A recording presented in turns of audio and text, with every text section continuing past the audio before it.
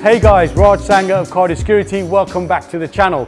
We are in my garage, so it's time for another garage update. It's been about 5 months since the last update. So guys, sit back and hopefully you'll enjoy this episode.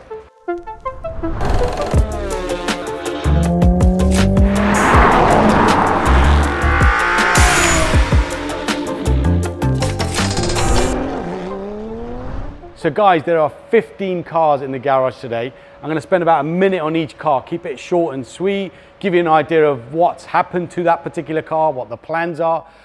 Also going to give you an overview of the cars that were sold this year, potentially talk about cars that are coming to the fleet for next year.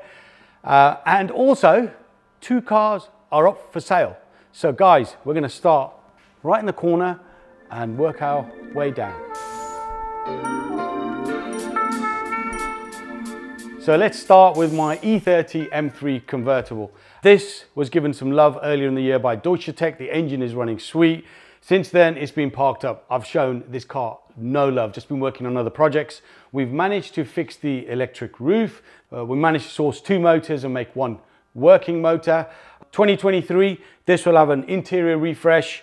I need to sort out the back bench, which has got a tear. And we're gonna go coilover suspension, probably KWV3s, and we'll look at some new wheels for 2023. So yeah, my E30 M3 Convertible.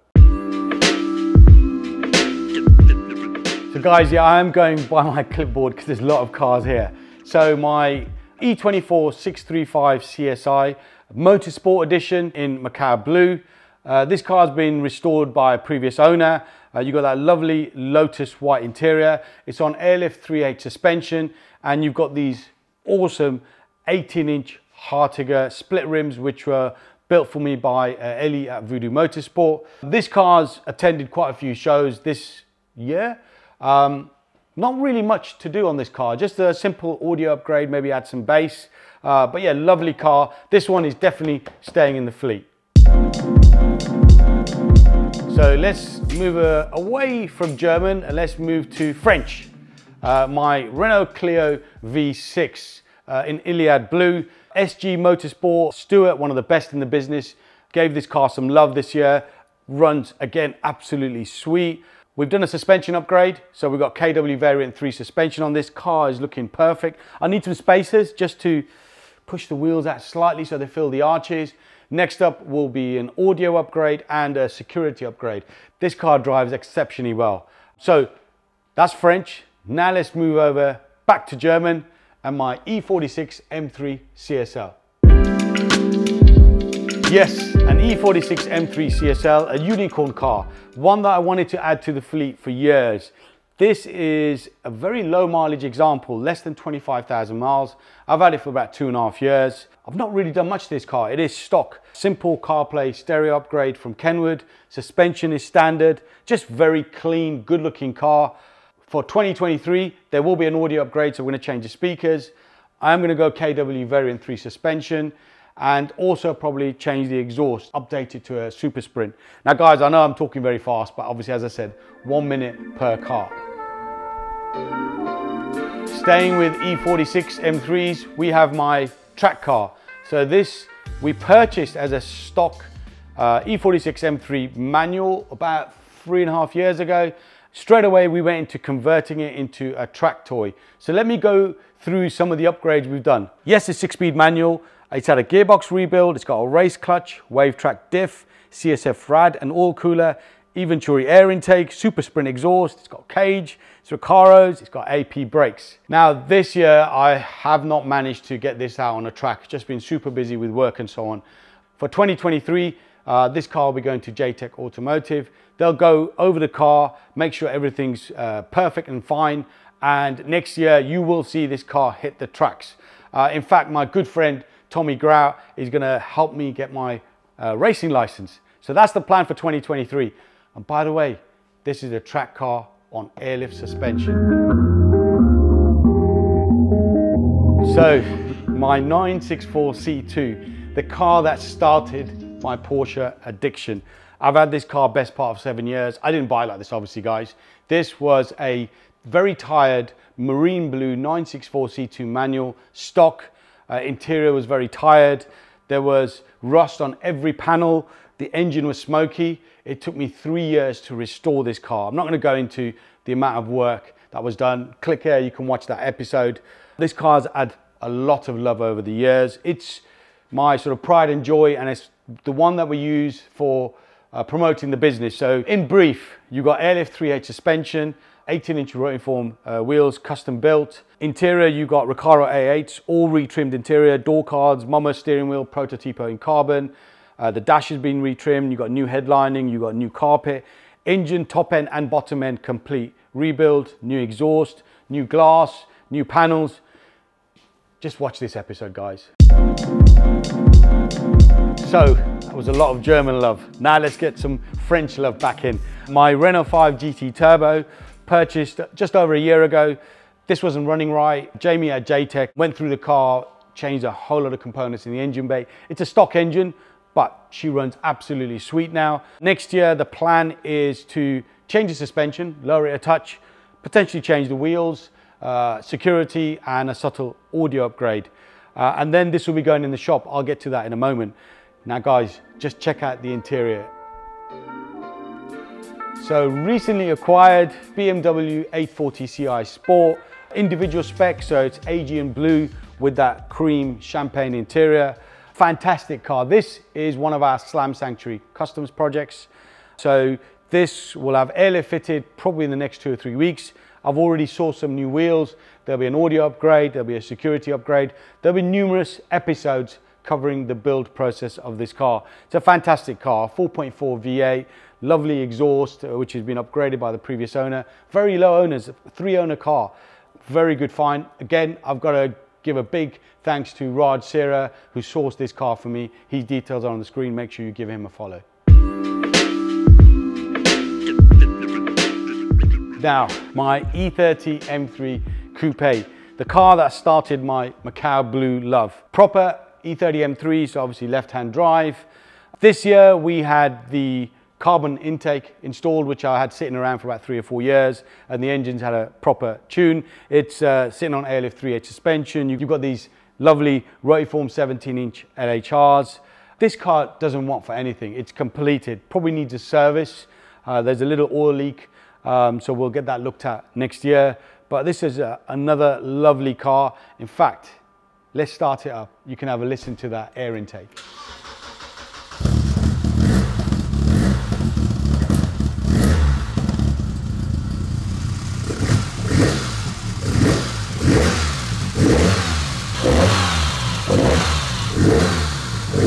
So you're staying with E30s, we've got our E30 LTO build here. This car started as a stock E30 325i in white. Had it for about 4 years. This was a COVID build. Now this car's had no love this year at all. You know, you could see, look at the level of dust on this car.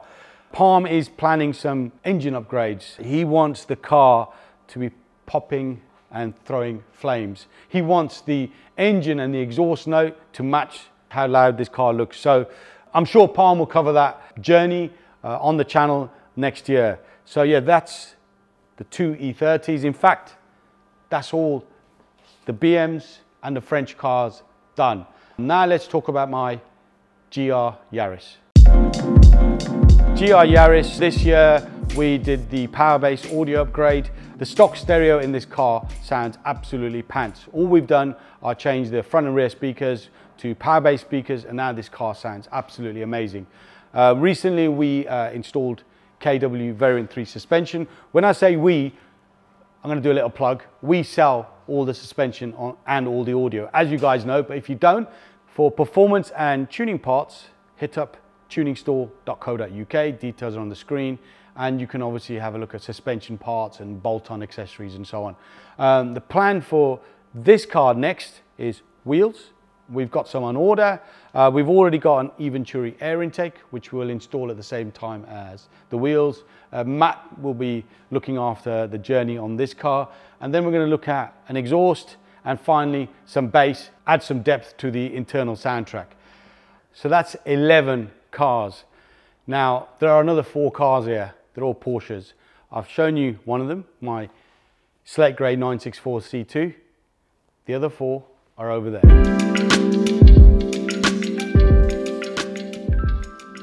So let's start with the oldest first. My 964 3.3 turbo. I've had this car for about 3 years. Both these two cars, so the 964 and the 993 turbo, have had bare metal resprays by Greg at Southern Bodies. Love this car to bits. I just love the way it spools up, you know, your off boost. Then it's all theatre and drama when the turbo kicks in. Small issue with this car that it's a little bit smoky on startup.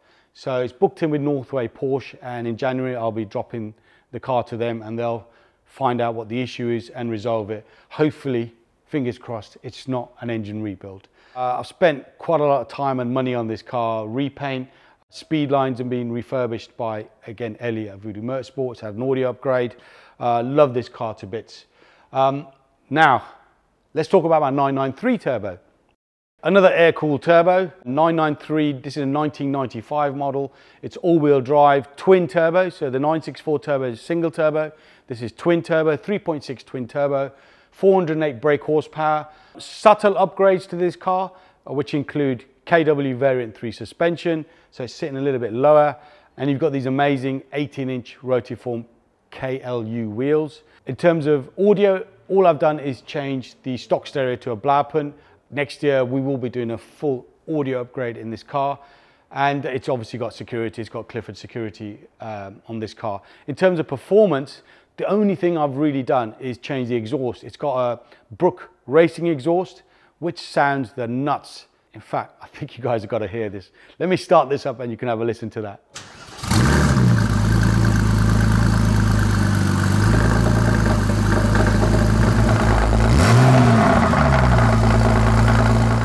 Okay, so my two 911 GT3 cars.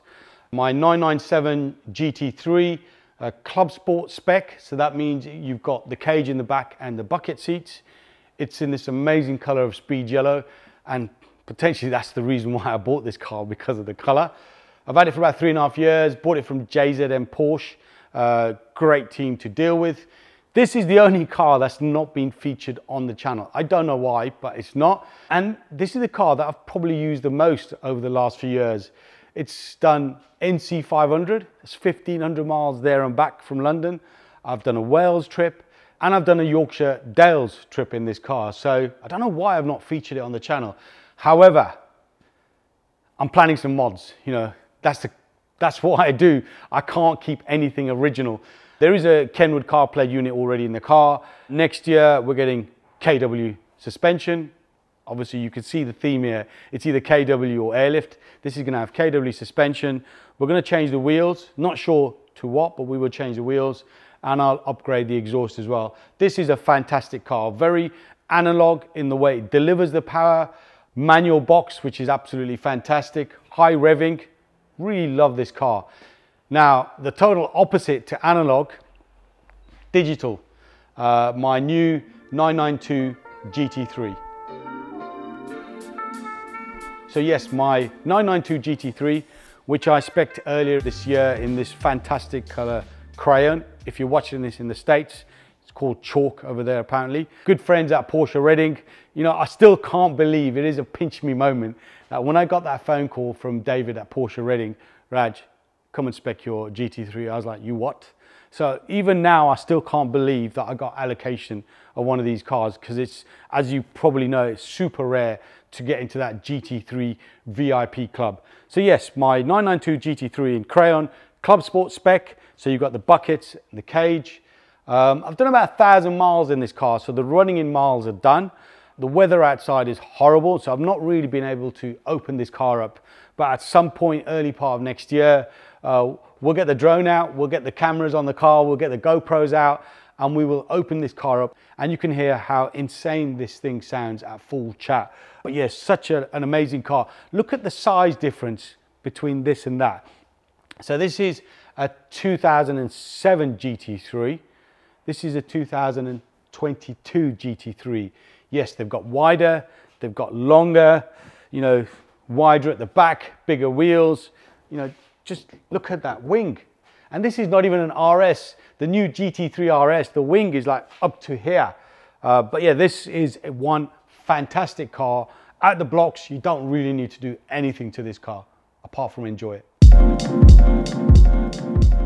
So guys, what's missing from the garage today? Well, my Escort Series 1 RS Turbo is with Jamie at JTech. He's going through that car, a few subtle engine upgrades, servicing, belts and so on. Hopefully that's back in a few days. In the shop, so in the CAS showroom, on the plinth in the middle of the shop, we've got my E36 M3 Evo. And then on the mezzanine floor, we've got my Pug 205 GTI, which actually has an MI16 engine in that car. 195 brake horsepower from a 205 GTI, which weighs about 900 kilograms. That car is just very sprightly. And then we've got my Mark II Golf 16 valve. Now, at some point in 2023, early part of 23, maybe February, March, both the Mark II Golf and the Pug 205 GTI will be coming off the mezzanine floor, and the two classic turbos, so that's the Renault 5 GT5 Turbo and the Series 1 Escort RS Turbo, will be going on the mezzanine floor. So yeah, keep an eye on our socials for that. We'll show you how we got the cars up there and what we have to do to get the cars down and replace them. So that's the plan for those 4 cars. So what cars have been sold this year? Well, the M2 competition was sold back in March. My 991 GT3 was sold to get into the 992 GT3. My E30 325i Motorsport Convertible, that went in the spring. My 355 F1, after 7 years of ownership, I got rid of the 355, wasn't using it. I wouldn't say I fell out of love with it, but just wasn't using it, and it was time to move it on. The Mercedes-Benz W124 Coupe Slam Sanctuary Customs Project, I actually didn't want to sell that car, but I'd said right from the outset that when we finished that project, the car would go up for sale, so that sold.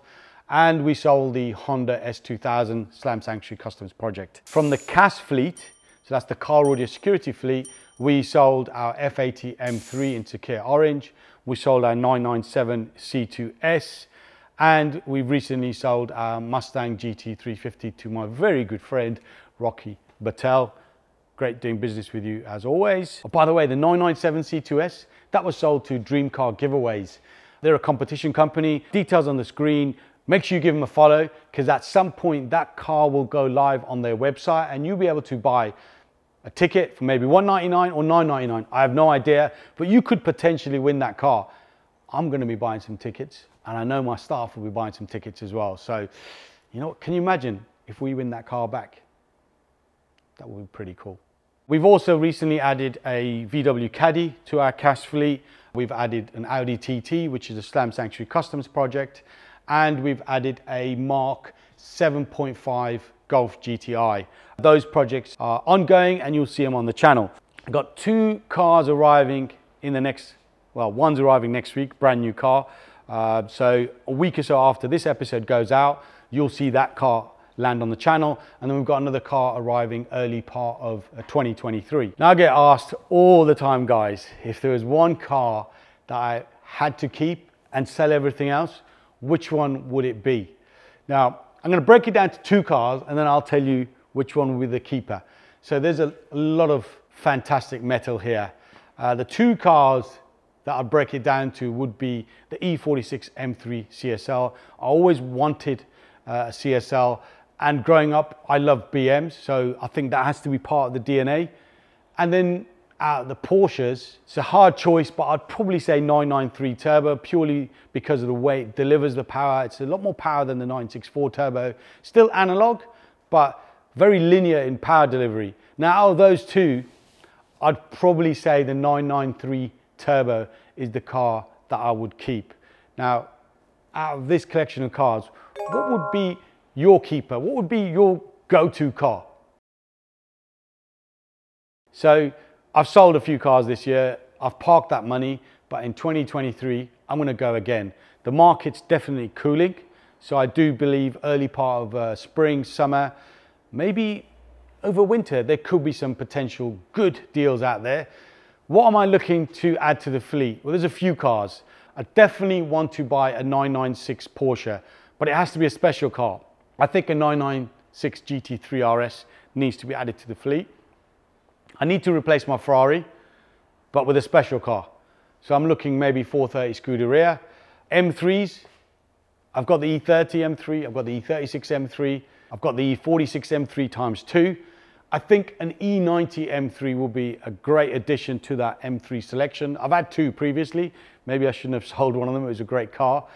And I still got that itch for a Lancia Integrale Evo and an Escort RS Cosworth. So I need to scratch that itch at some point. What cars do you think I should add to this fleet? You can see what I like. German cars typically. What do you think I should add to the fleet? And finally, guys, I mentioned earlier on that there will be some cars going up for sale next year. In fact, you can hit me up now if you're interested. The Clio V6, it's a great car. In fact, let me rephrase that. It's a fantastic car. But you know what? I've ticked that box and I'll be happy to move it on. So if you want a really sorted Clio V6, drop me a DM.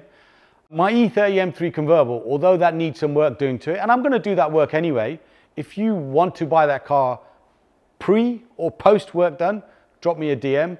Remember, there are only 786 E30 M3 convertibles ever made, and they never hit the US market. So if you're watching this in the States, you'd be a baller if you had an E30 M3 convertible, because you just don't see them out there in the States. And finally, my Pug 1.9 205 MI16, which will come down off the mezzanine floor early part of 2023. That will be up for sale. So if you're interested in any of those, just drop me a DM. Guys, this episode's taken a little bit longer than I thought. I've asked you guys a few questions. What cars should I add to the fleet? Which would be your go-to car? Which is your favorite car as part of my collection? I love the love that you guys give to me, not only on the channel, but also on my Instagram. So hopefully in 2023, the journey continues with a few additional cars that I'll add to the fleet. As always, guys, smash that like button. Just smash it now. Thank you very much. Share our content, that's always appreciated. And if you've not subscribed to the channel, why not? If you watched it till now, subscribe to the channel. Just hit that button, log in, subscribe to the channel. Guys, thank you very much for watching. This episode's probably a lot longer than I thought it would be, but guys, appreciate you watching. I'll be back in 2023, hopefully with some new cars, hopefully some cars will be sold. And guys, keep an eye on the channel for all the updates on some of the cars that are gonna have some love next year. Thanks for watching. Wow, long episode. See you later.